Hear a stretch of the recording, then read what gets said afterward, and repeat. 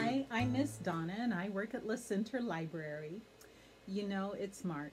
And in March, I start hearing the frogs. And when I hear those frogs, it just excites me because it means spring is on the way. Well, I wanted to share a song with you to remind you that spring is coming. This song is called Five Green and Speckled Frogs. And if you look at my flannel graph, you'll see I have one, two, three, four, five green speckled frogs, and they are all sitting on a speckled log. And below them, oh, this is a nice, cool pool. Let's see what they do with that in the song. Here we go. We have five green and speckled frogs sitting on a speckled log, eating some most delicious bugs. Yum, yum. One jumped into the pool where it was nice and cool. Now there are, oh, you help me count. One, two, three, four. Four green speckled frogs. Four green and speckled frogs sitting on a speckled log, eating some most delicious bugs. Yum, yum. One jumped into the pool where it was nice and cool. Now there are one, two, three green speckled frogs. Three green and speckled frogs sitting on a speckled log, eating some most delicious bugs. Yum, yum.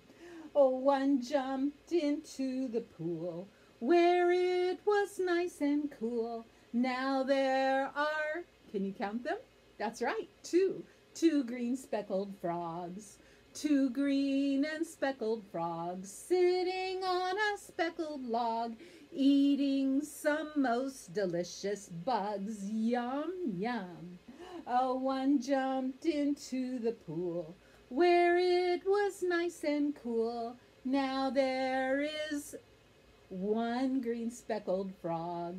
One green and speckled frog sitting on a speckled log, eating some most delicious bugs. Yum, yum. He jumped into the pool where it was nice and cool. Now there are no green speckled frogs. You know, not only does this song remind me that spring is coming, but also it helps us count. And if you go to our website at www.fdrl.org and you go into our catalog, you will find all sorts of materials there that can help you learn your counting. I wanted to share some of those materials with you. Let me show you what we have. It's just a small sample. This is a music CD called The Mighty Giants, and on this CD, there are all sorts of songs that help you learn how to count. How about a board book called The Very Berry Counting Book by Jerry Pilata? A lot of fun counting berries. We also have DVDs. This DVD is called Preschool Prep, Counting Around the Zoo. Ooh, that could be fun. Counting elephants and tigers. Oh my. This is a wonder book. A wonder book is a recorded book, and it's called Grandma's Tiny House, A Counting Story, written by Janae Brown Wood. Not only can you read it for yourself, but you can also listen to it being read.